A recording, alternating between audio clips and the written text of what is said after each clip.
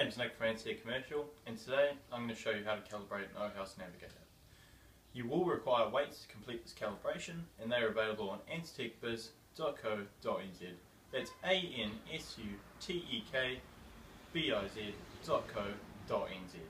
Depending on the capacity of your scale will depend on what weight you will require. To start the calibration procedure, press and hold the menu key located on the right of the scale. The display will then show you Cal. Press the 0 key to begin.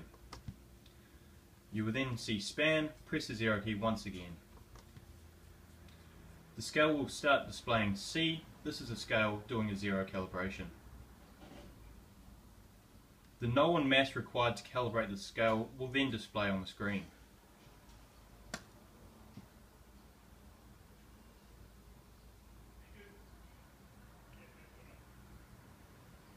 The scale will then display done, go into normal weighing mode, and this is the calibration complete.